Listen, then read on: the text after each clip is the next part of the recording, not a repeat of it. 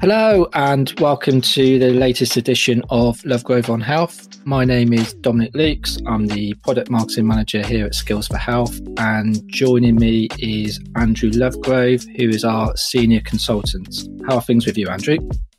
Hi there, Dom. Great to be back with you. It's been a little while since we did one of these, so I think Easter got in the way of since we did our last recording, and then we've had bank holidays and Jubilee weekend and all the rest of it, but now feels a good time to be back in front of the microphone. Yeah, we took a little mid-season break. Thought we'd just review how the podcasters sort of reached out to the sector, sort of reviewed the highs, which didn't take too long, and the lows, which thankfully didn't take too long either. That's right. But no, like you said, it's great to be back. For this session, we're going to do like a sort of news recap, perhaps some of the news stories that we've sort of come across in the last couple of weeks or so. And then towards the end, we'll have an exciting announcement for Lovegrove on Our Health and our next podcast. But yes. People who are listening, please don't jump just to the last 5 minutes to hear that.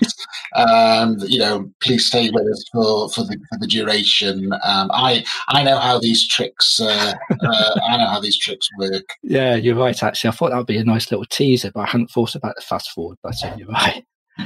Okay, so we're just going to jump on some news, and we're going to kickstart with a story that you came across, Andrew. I think this was in the HSJ journal, wasn't it? Oh, yes. So, well, before we do that, Dom, can I just give a special shout out and a thank you to all those people? To me? Well, to you, of course, obviously, but I am thinking about those people. We've had 3 bank holidays since we last recorded this, and for many people out there, they've not had a bank holiday weekend.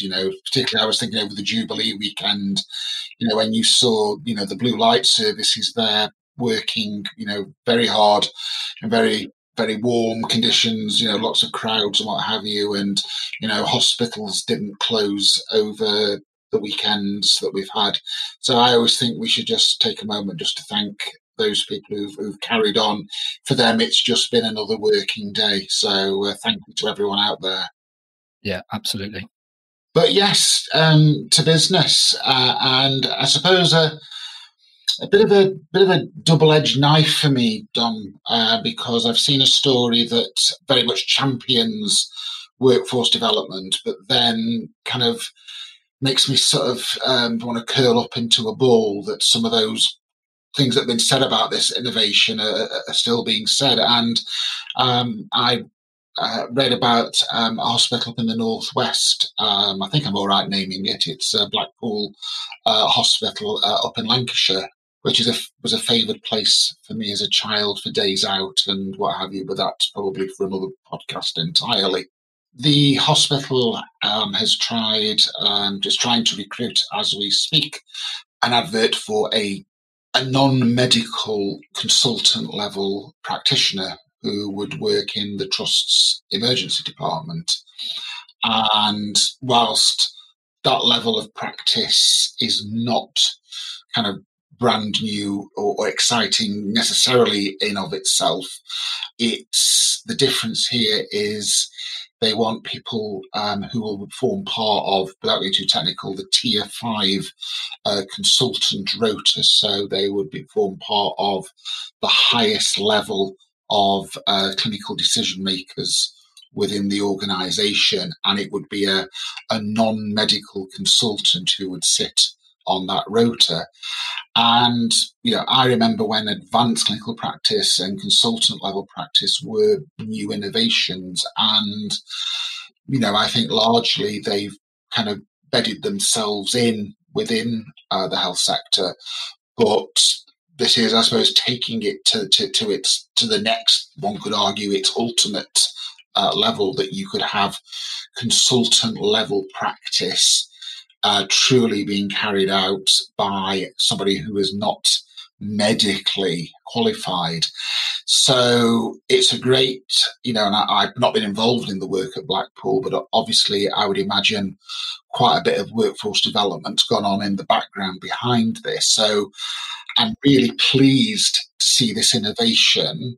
But then I've seen reports, and again, social media, bit of a mixed bag, a blessing at times, where some on Twitter, I think some doctors have taken great, I suppose, offence, umbrage at this, and have used frankly, some very offensive language, comparing the role to flight attendants piloting the plane, and I suppose really reinforcing some of those stereotypes that, all nurses are just simply doctors' handmaidens. And if that was ever true, which I don't necessarily agree with, it's certainly not true today. And actually, to get to that level of practice, you've got to be at the top of your game. You've got to have a master's qualification, in advanced clinical practice. You will have been through very, very comprehensive assessments and, really been tested thoroughly. And so for me, provided the appropriate safeguards are in place, that there's a governance framework that supports it, I welcome this innovation. But it's just sad to think we're only a tweet or two away from people making quite disparaging comments, and largely ill-informed ones. I was kind of insulted on kind of multiple levels, really. Comparing pilots and flight attendants is not comparing doctors and nurses. Even to compare, flight attendants, actually, they are very skilled people in their own right, and they don't just hand out the warm nuts and the champagne. That they actually have a huge responsibility. It just felt as though I was reading an article from 40 years ago and not today. So really pleased to see the innovation. I hope it is been planned for, and safety concerns have been considered, because I think there are some concerns there to think about but can be planned for. But disappointed that it received quite a negative initial reaction from people. Yeah, it's like you said, they haven't, they're not recruiting for a consultant off the street. There is that sector experience, and there is those qualifications within the nursing arena. There is a lot of experience that needs to still be applied for that role, for that successful applicant to. Yes. So, and just your thoughts on what was happening on social media. Do you actually think these potentially could influence some of these trusts and hospitals in terms of how they recruit for these sort of roles in the future? Tweets, it's very easy to send a tweet, in the heat of the moment. I do have a Twitter presence, but I'm quite reserved in how I use it, because I could say a lot. It's that old adage, act in haste, repent at leisure.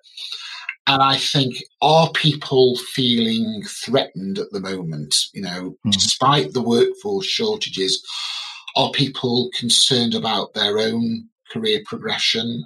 Is it, and I ask this question, is it that historically a lot of the space that was occupied by the medical workforce, they were the only workforce in town to provide those particular elements of care? And now we're showing that there are other professions who are not. Someone once said to me, well, as a nurse, why would you want to become a mini doctor? And my reply to that has always been, it's not about being a mini doctor, it's about being a maxi nurse. I would argue that whoever gets that post will not see themselves as a medic on the cheap. They will see themselves as a very highly qualified, skilled practitioner who has, for example, demonstrated the requisite knowledge, skills and behaviours, but through a different route. It's all about equivalence. But that can be threatening when historically what you've done has only been done by you. And, I know within nursing, I remember when, a much richer skill mix was introduced to the nursing workforce. A lot of my colleagues felt quite concerned and threatened by that, because they felt the things that made them a nurse were almost being picked at and potentially devalued. But for me, I've always very much been an outcomes-led practitioner. It's about meeting the need of the person. That's always got to be, centre stage of our thinking and our decision making. Yeah. And sometimes that involves us, frankly, we have to get over ourselves a bit.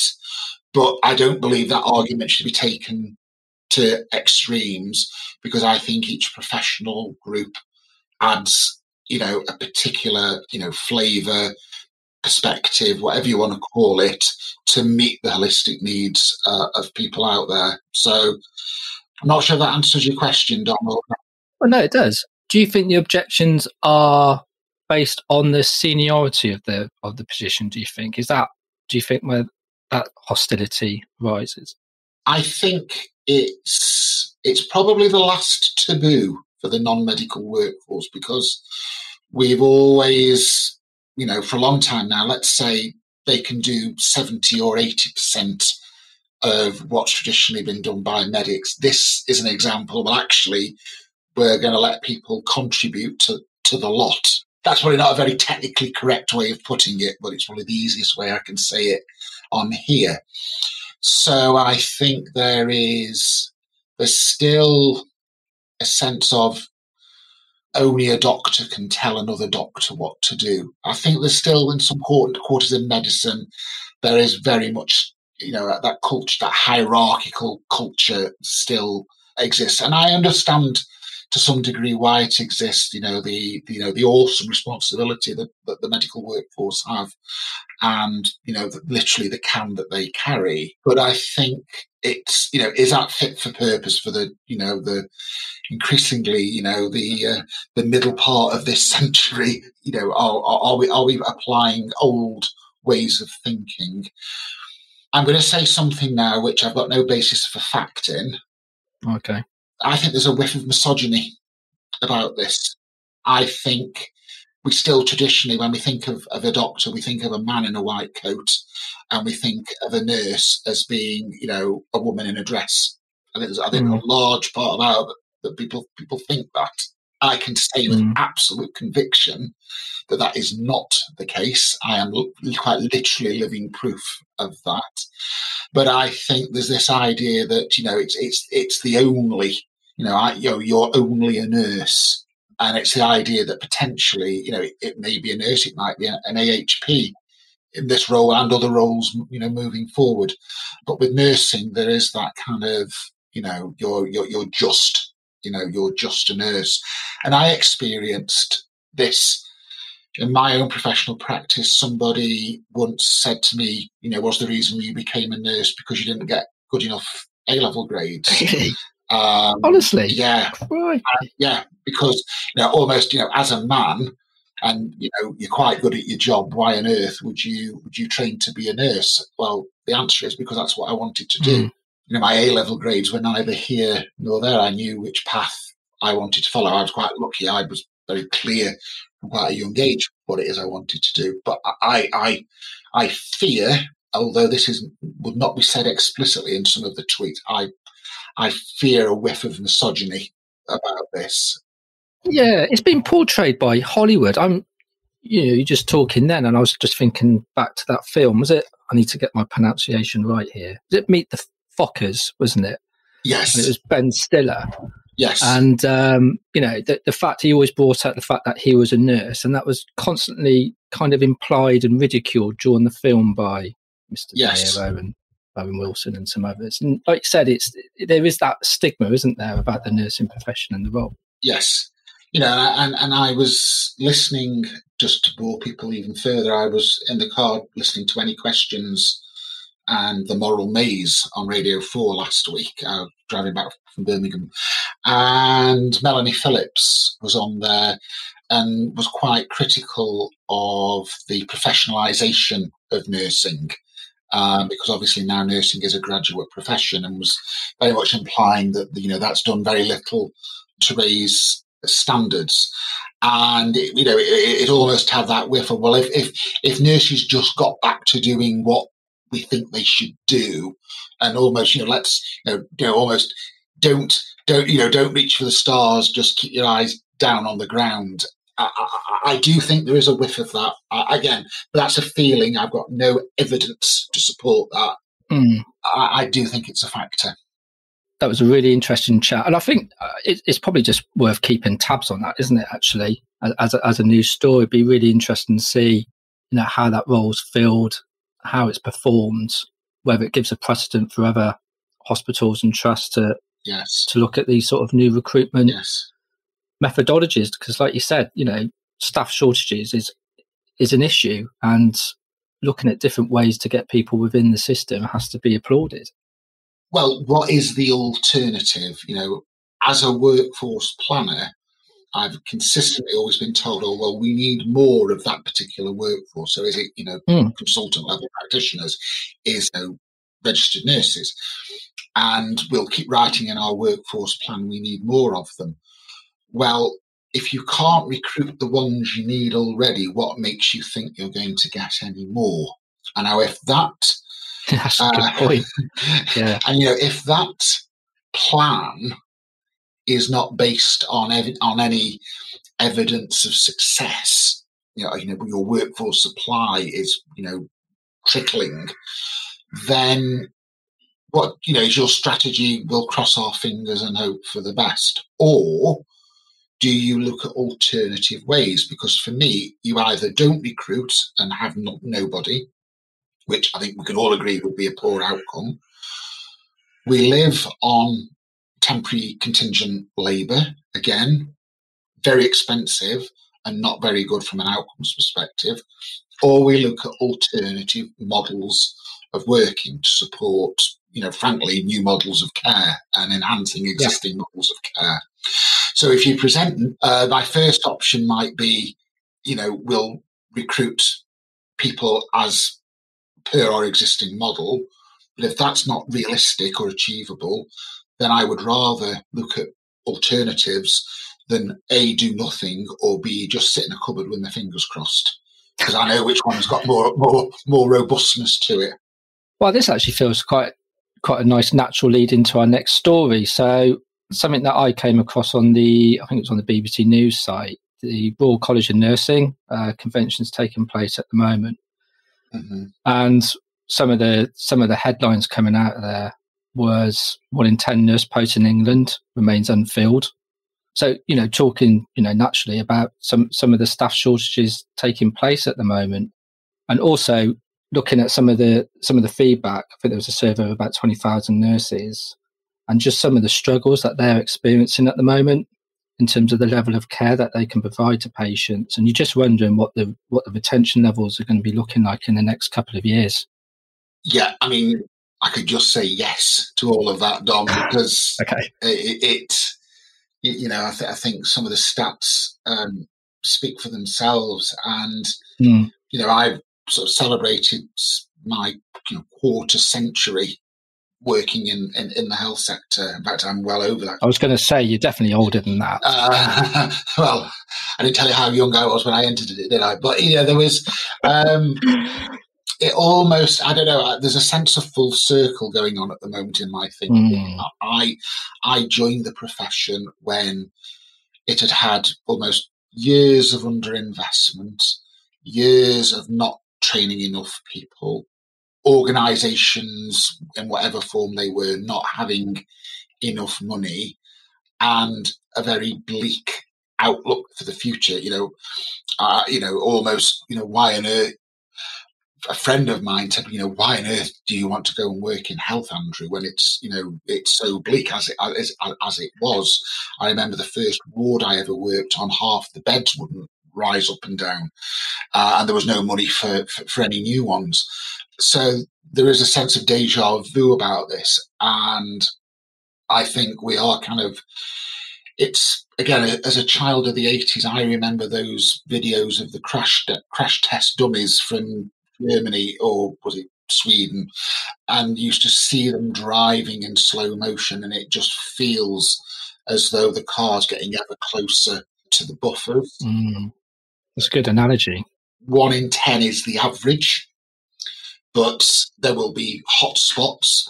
there are areas within nursing that have, are going to be experiencing much higher levels of vacancies, staff shortages, and there will be areas of the country that are experiencing, even higher levels than that.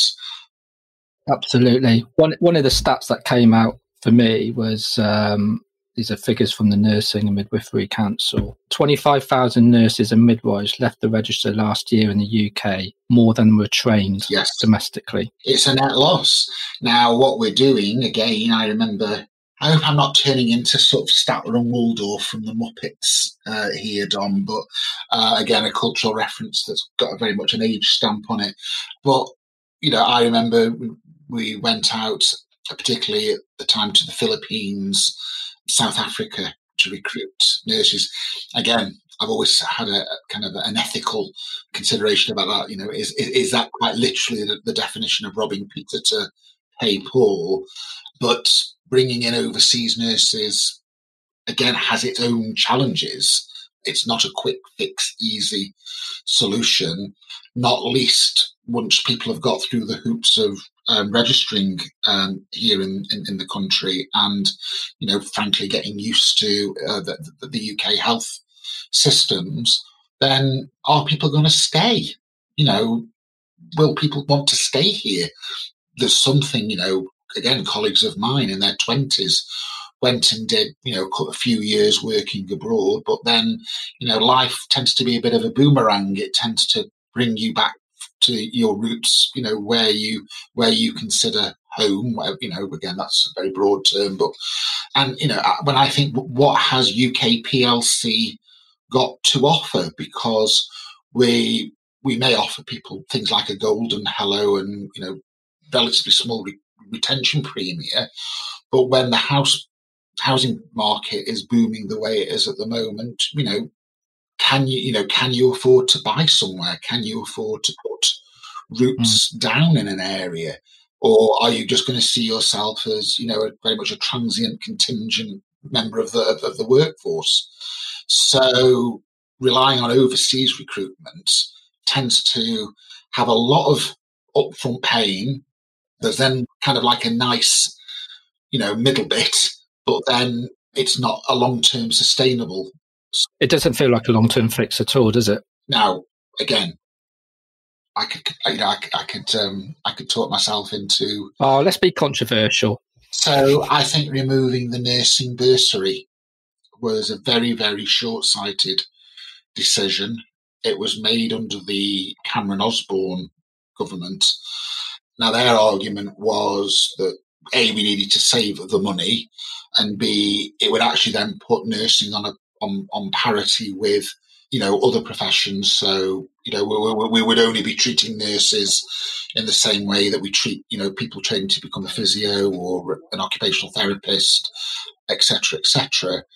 And that one could argue is in of itself is true, but having done a nursing academic program, there are differences, not least the length of some of the programs, and very much, even though students are supernumerary in theory, in practice you are very much seen as part of the workforce when you are there on placement. That's disguised, and I can hear practice educators, saying that's not the case. Our students are supernumerary. It says so. They're not counted in the numbers. Well, okay, technically they're not, but are you really telling me you don't think about them when you're, dealing with departments that are short-staffed? Discuss. So it is a very intense program, and nursing works when we recruit the widest sort of members of society. We don't just want a nursing cohort to be filled with people like me when I entered the profession at 18 and 19. One of my best friends when I trained to be a nurse was someone who had just turned 40, which seemed really old to me at the time. But 40 is very much in the rear view. Prime of your life. Absolutely. But I benefited for somebody like that being on the course, because she brought a different insight. So during tutorials, when we were when you're 18, you're very certain about things. You have, it's black and white. Whereas I think when you get older, you recognise the world's more 10 shades of grey. So our course benefited from people who are coming into nursing as a second career option. Maybe taking time out to have a family, or had done something completely different and decided at that point nursing was for them. Well, you've got to think about how you're going to sustain yourself and indeed your family for 3 years. So the nursing bursary was very much, it was an enabler. We talk about social mobility. What was the value? What was the bursary worth? So per individual, the amount was not huge. It was a few £100 a month. Right. But it was enough. It was a contribution to, keeping body and soul together. So a lot lower than some of the teaching support that you can get. So I'll be honest, I don't have those figures to hand, but about 20,000 for the sciences and English. I think for me that was a retrogressive move that was made. It was largely and roundly condemned at the time, and I think we are living now some of the decisions we make in policy aren't always felt immediately. They take several years to work their way through and be baked through the system, and I think we're now really living that policy decision. So that's something I would certainly look at if I had the power. Yeah, one of the quotes that I picked up from the convention was the amount of nurses that were saying they were mentally exhausted and burnt out, and like you said, I think once they're lost, they are lost, aren't they? There's no way of getting them back, or they go into private care.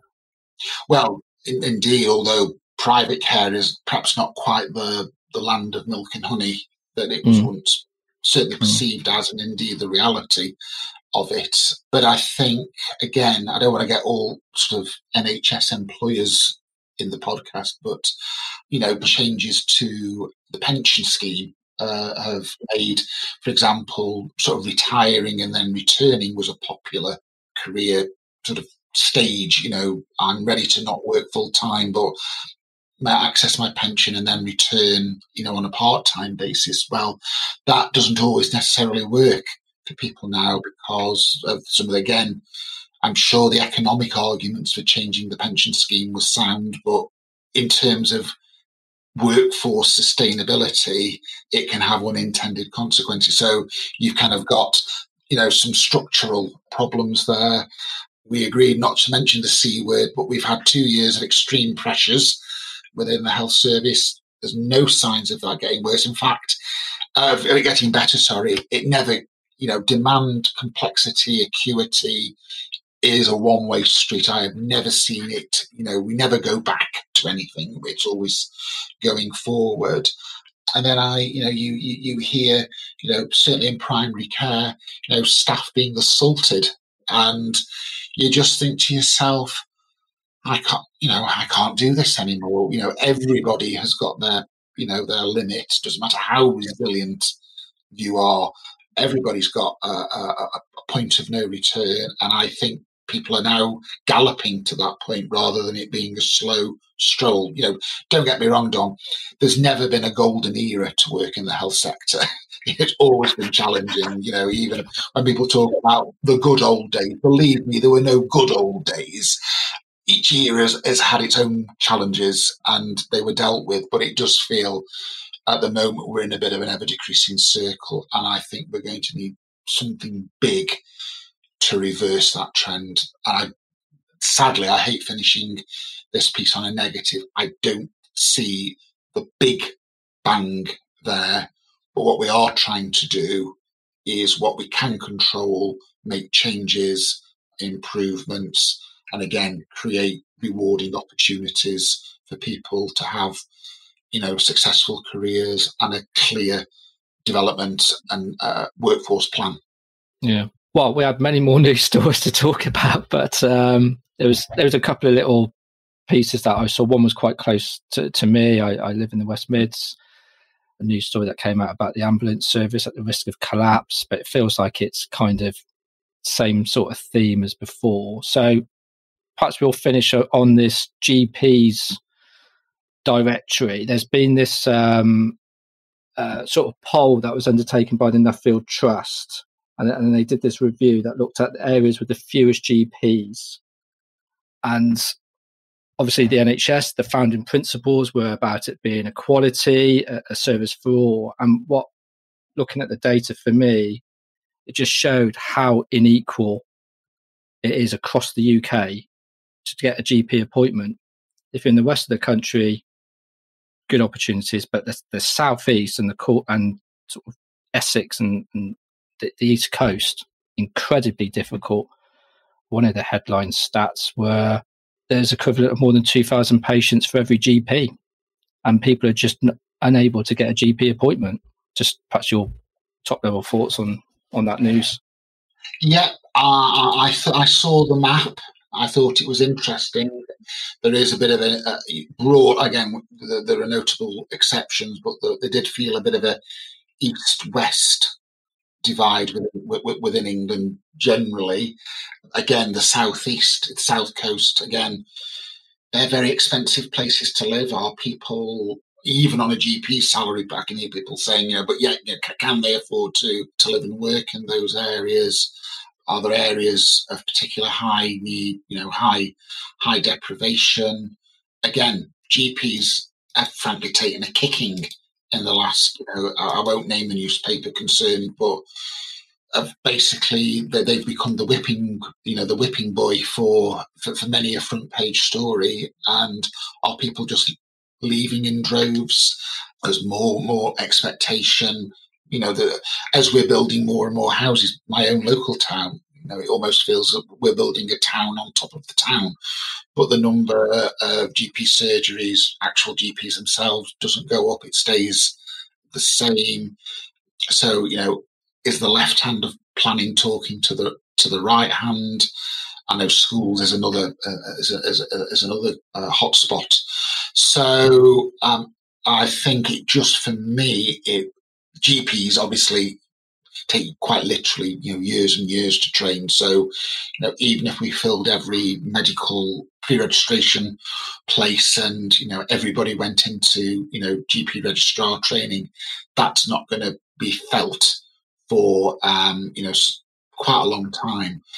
So I think it's more important that we try and think about, okay, well, how do we reconfigure our services and how do we think about our workforce and how do we promote primary care as a